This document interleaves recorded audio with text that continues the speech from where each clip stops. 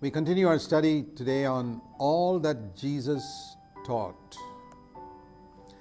We were looking at the second half of the Great Commission, the first one being Mark 16:15. Go into all the world and preach the gospel to all creatures. The second half, Matthew 28, verse 18 to 20. To go and make them into disciples and baptize them in the name of the Father, Son, and Holy Spirit. We looked at this in the last two studies. And then he went on to say in verse 20, teaching them to do all that I commanded you. This is part of the Great Commission, that once we go into all the world and tell people that they are sinners, Christ died for their sins, and rose up from the dead, ascended to heaven, and is returning. And he is the only way to the Father. And where we find people responding to that, we invite them to make Jesus Lord of their life, to be disciples who are going to follow Christ all their life. Baptize them into the name of the Father, Son, and Holy Spirit. Introduce them to the mystery of the Godhead. And it doesn't finish there. That's like coming to the starting line of the Olympic marathon race. I mean, even that is a great feat. If you got selected to represent your country and you come to the starting line of the Olympic marathon race, that itself is a feat. But it doesn't mean anything, because that's just the beginning of the race. So the fact that you become a disciple, you've been baptized in the name of the Father, Son, and Holy Spirit, that's great. But then begins the race. And in that race, we are to be taught to do every single thing that Jesus commanded us. And this is going to take a lifetime. And this is what every church should be doing. If a church is majoring on making disciples and baptism, it should not stop there. What should they be teaching every Sunday in their church services? Every single thing that Jesus taught, all that Jesus taught, not just a few selected things, and certainly not psychology. It's sad when a church is more interested in improving its music than improving the quality of its members. That's extremely sad. What do you think God in heaven would be more interested in? Here's a new church, for example, that's gathered together. Let's say people who are really born again and who really want to make Jesus Lord of their life. And if you find that church is concentrating on music, do you think God's interested in that primarily? It's good to have good music. I'm not against that. But it's a question of priority. What is God more interested in? The quality of those people in that church becoming more Christlike, or the music becoming more entertaining? And there you see how Christians have drifted away. Christian leaders haven't understood. What are we supposed to do? We're to teach people to obey every single thing that Jesus commanded. And we cannot teach them that, how to do that, if we haven't done that ourselves.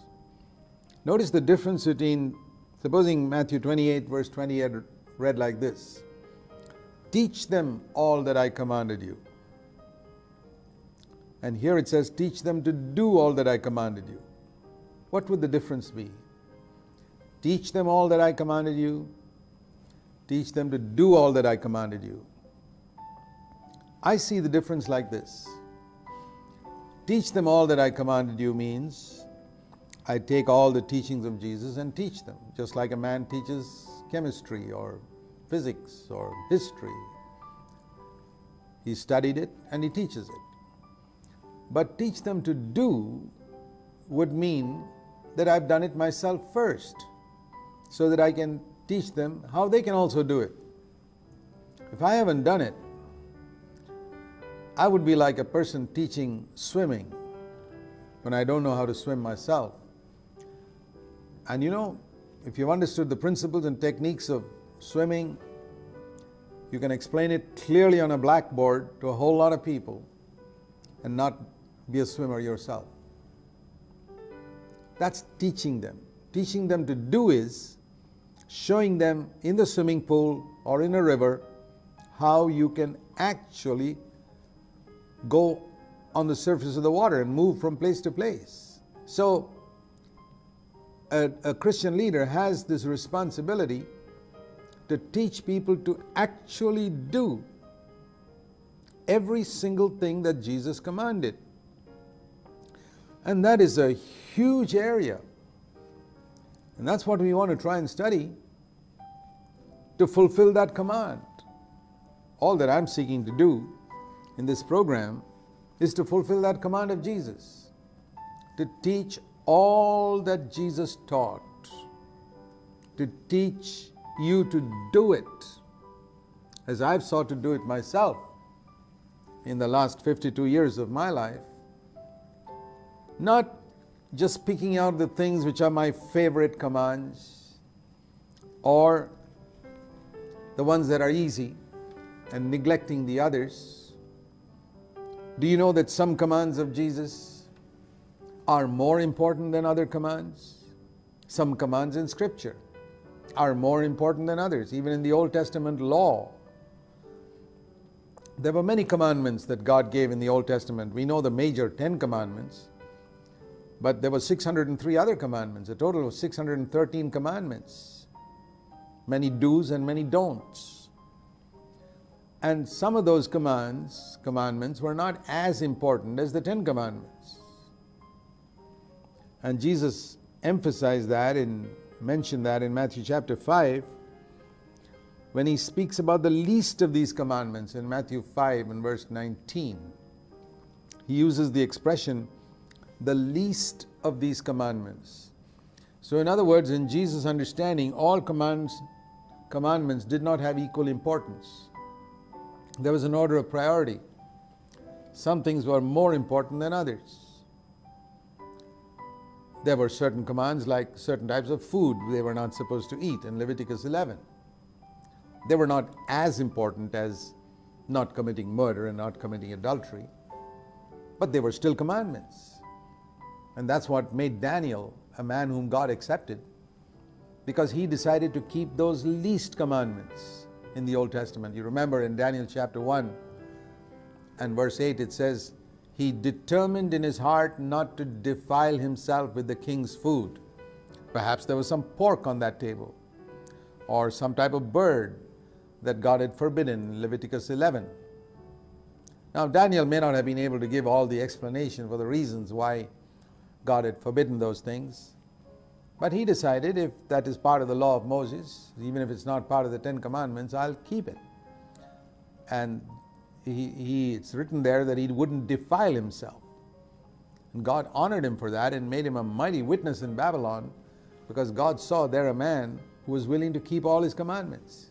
This is how it has always been through the ages. God has looked for those who will keep his commandments, who will do all that Jesus taught, not just pick and choose what they like. In Matthew 5:19 he says, Jesus said, whoever cancels or annuls one of the least of these commandments and teaches others also shall be called least in the kingdom of heaven. Jesus doesn't say he'll go to hell, but he will be the least in terms of heaven's recognition and values. Now, to be least on the earth is absolutely unimportant. It doesn't matter. But to be least in the kingdom of heaven means that God Almighty doesn't think much of you. I don't want to be in that category. I don't care if the world doesn't think much of me, but I certainly want God to think much of me. It is said about John the Baptist. The angel Gabriel told his father Zechariah, your son John will be great in the sight of the Lord. That's certainly something worth coveting, to be great in the sight of the Lord. To be least in the sight of the Lord, to be one whom the Lord doesn't think much of, I don't want to be in that category. And yet it says here there are going to be some people who are least in the kingdom of heaven, not because they don't keep the major commandments, but because they ignore the minor ones. And I find that attitude among many Christians even today. They say they are New Testament Christians, but they take some minor New Testament commands and say that's not important. You don't have to obey that. I'm not questioning their faith in Christ. I'm not here to judge whether they go to heaven or hell. That's not my business. God is the judge of that. But I certainly say, I believe what Jesus said, that if one cancels the least commandment of all that Jesus taught, and all that Jesus taught through His Holy Spirit, through the apostles, in the epistles, then he will be called the least in the kingdom of heaven. And in contrast to that, who's the one who's going to be great in the kingdom of heaven? The one who keeps the least commandment and teaches people to keep the least commandment. Matthew 5:19 could not be clearer. It's very, very clear. Your attitude, let me say, my friend, your attitude to the smallest commandments in the New Testament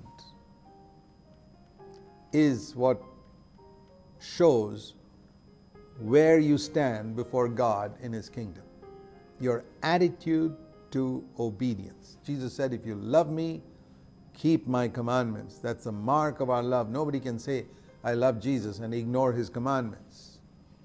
So if you ignore the least of the commandments of Jesus, in that measure you don't love Him. Maybe you do keep the big ones, but it's your attitude to the least of them that determines your position in God's kingdom. This is so clear.